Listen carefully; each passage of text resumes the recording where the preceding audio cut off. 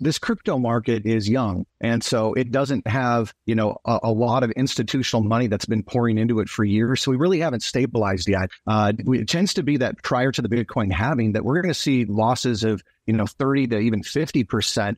So the fact that we, hit an all-time high heading into that halving makes this a different time than any other. You're listening to Kerry Lutz's Financial Survival Network, where you get valuable information you just can't find anywhere else. To thrive in today's trying times, you need the Financial Survival Network, now more than ever. Go to financialsurvivalnetwork.com and get your free newsletter and gift. Financial Survival Network, now more than ever. And welcome. You are listening to and watching the Financial Survival Network. I'm your host, Kerry Lutz. Hey, we're getting close to the last week in April. What does it mean? Well, been watching Bitcoin. It's been sinking. I've been buying. It's been sinking. Story of my life here. David Stryzewski is with us. And David, what of Bitcoin? Is it supposed to go up after the halving? And it hasn't. I'm a little disappointed here. Well, I hear you. And so be patient. Is the caution there? This crypto market is young, and so it doesn't have a lot of institutional money that's been pouring into it for years. So we really haven't stabilized yet. It tends to be that prior to the Bitcoin halving that we're going to see losses of 30 to even 50%.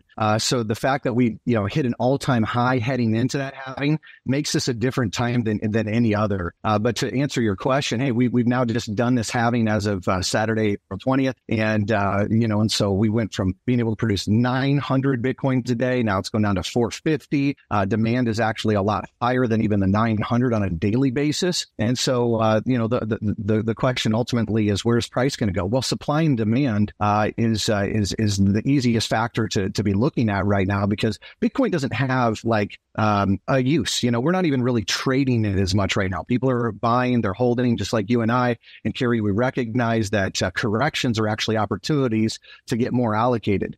And in fact, there's a lot of people that are like, hey, it hit record highs. Is it too late to get in? And I say, no, it's not too late to get in. It'll go higher from here. But if you wait for some corrections, and they will come, then those tend to be, better buy-in points to allocate fresh powder like cash. So people that are dollar cost averaging are doing really well. And by the way, since November 21, we were in a crypto winter. So if you've been in this any length of time, there was nothing but losses that were happening there for quite a while, and it was looking bleak. I know. Things are looking up today. Absolutely. Hey, could not agree with you more. I mean, it's just people, you tend to get impatient, right? You tend to want it now because it's supposed to act a certain way, and then your emotions kick in here, David, and that's when you really get problems, isn't it? Yeah, that's right. So if we remain, emotional, as opposed to, stick to the fundamentals. And by the way, don't bet the farm on this, right? So just because I have high conviction and you have high conviction that Bitcoin's going to go up, there's a lot of regulators out there today that do not like this idea of a decentralized currency. They want centralized, they want control for no other reason than to just have control. And so, there might be that we find more resistance at the SEC. It might be that there's, that we don't get the massive rally that we're all expecting. Maybe it's delayed by a year because of geopolitical risks or challenges with the SEC and court dates that have to come out, et cetera, et cetera. So, I'm bullish about this long term. There's no way that you can, magically just disappear the supply and demand, factors that have gone into this, and the fact that there's only 21 million of them. We do have 116 years left, though, of halvings.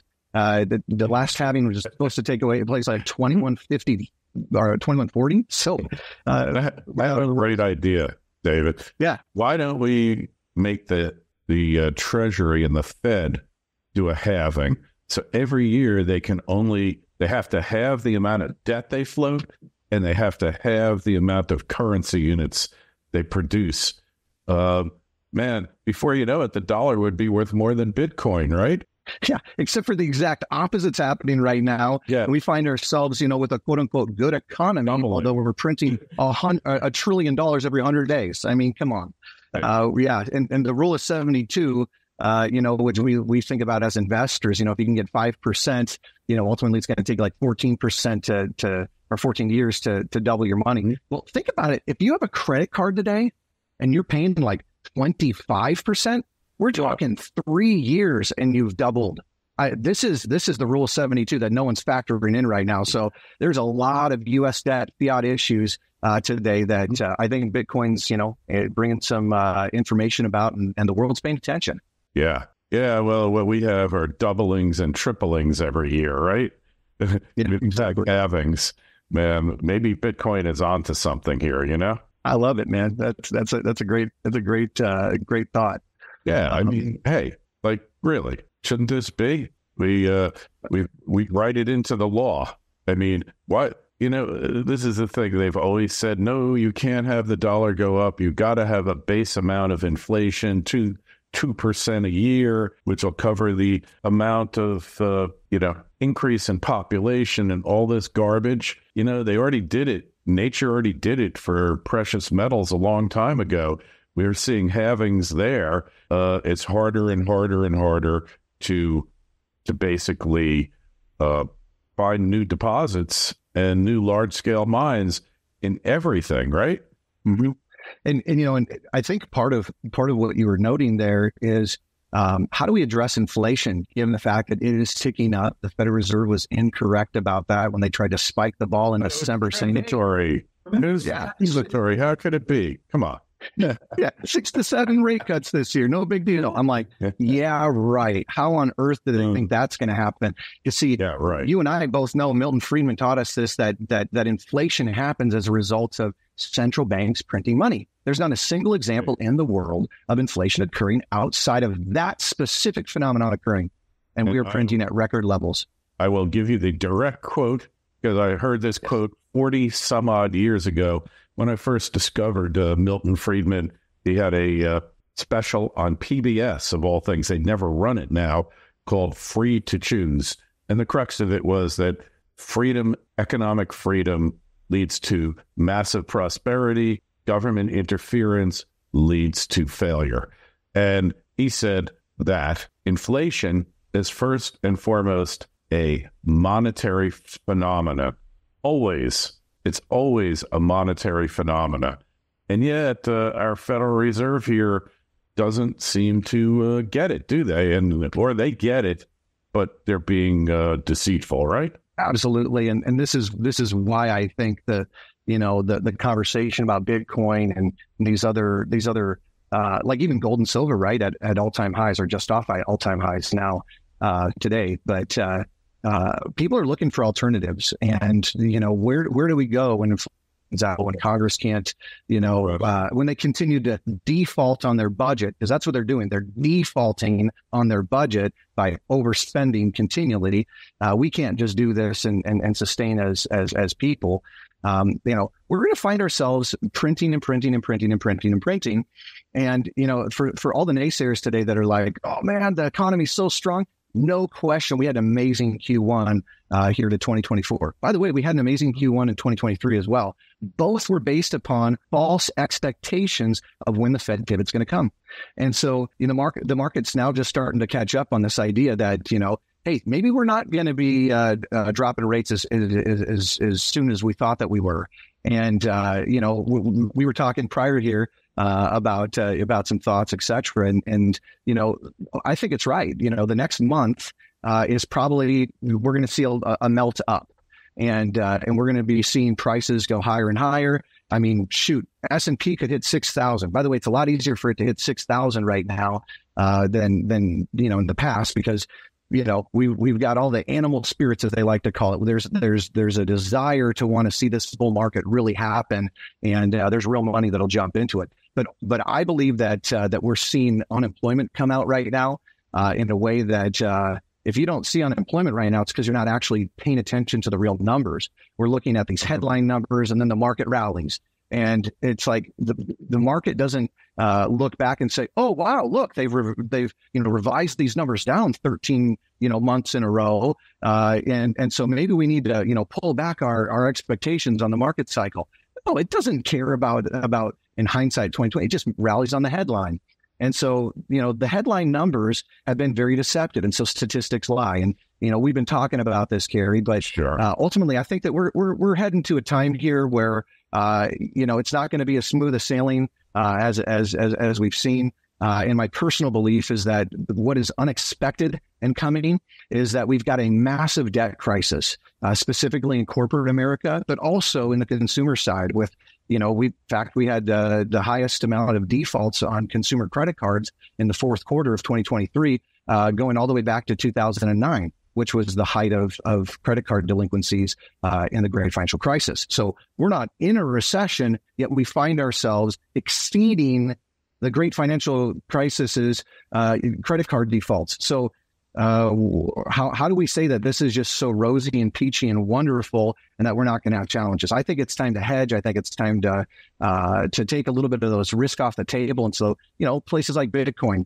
places like, metals and metal miners, even very specifically, present opportunities, I think, for the rest of the year and into the future that give us, the ability to really allocate to something that should be rallying up and not necessarily having as many challenges with interest rates and fiat currencies and the debt crisis that's going on, and the banks don't have the money to metabolize. I couldn't agree with you more. And it looks like we're approaching a banking crisis. We never left the banking crisis.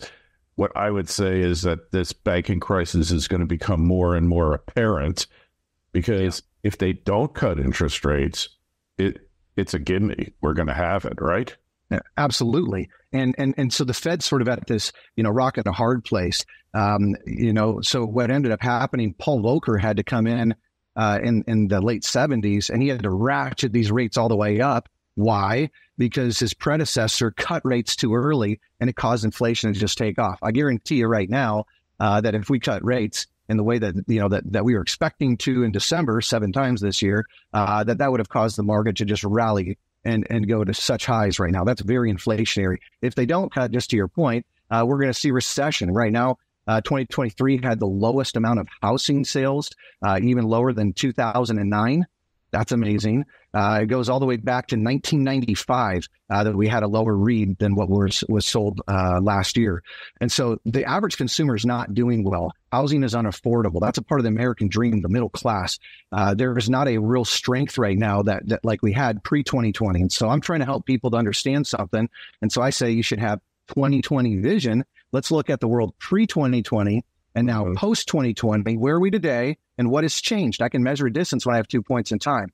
Look at this. Inflation's off going way high. We've got interest rates that are way up. Housing's never been more unaffordable. We got credit cards at record highs, delinquencies at record highs. And by the way, banks are about to be sucking wind even more, to your point, because those credit cards are unsecured debt. Unlike a house, you can come and repossess, or a car in the event that someone defaults. You're not taking someone's milk and eggs and gasoline back. Credit cards are unsecured debt. Same with those buy now, pay laters.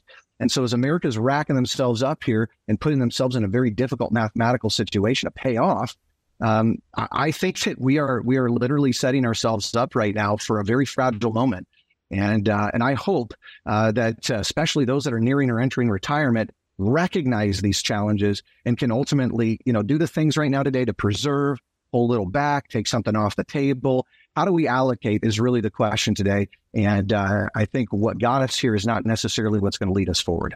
I could not agree with you more here. So Bitcoin, gold, what else we got here?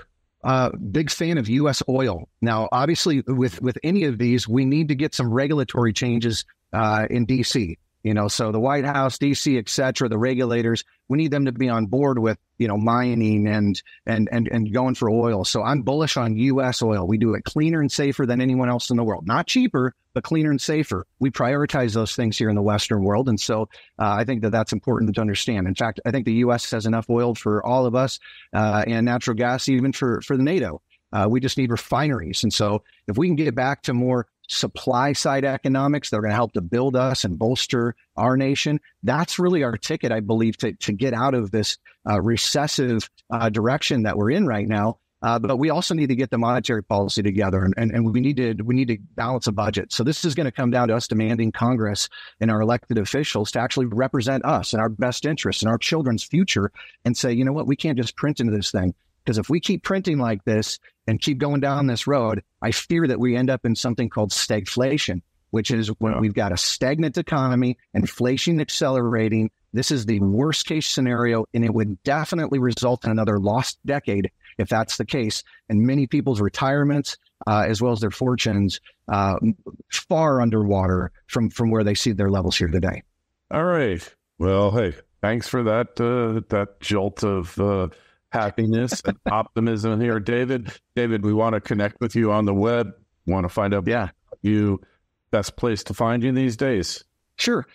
So fedbubble.com. So I believe that the Federal Reserve is the cause of this recession. I think that we need to name the cause of the recession, what's going on here. So the Federal Reserve bubble. So fedbubble.com. That gives people an opportunity to go on, get to know us a little bit and some of our thesis and some understanding. But people are interested in second opinions, different ideas. Love to be able to share some of those thoughts. And we're building out a lot more here in our video resource library as well. So exciting things to do.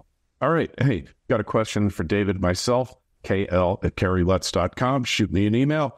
And the link to David's site, fedbubble.com, can be found in the show notes to this interview on financialsurvivalnetwork.com. While you're there, please sign up for your free newsletter. David, always a pleasure. Thanks for stopping by. Hey, appreciate you, Kerry. Pleasure's mine. Thank you. Thanks for listening to Kerry Lutz's Financial Survival Network, your solution to today's trying times. For the latest, go to financialsurvivalnetwork.com. Financial Survival Network, now more than ever.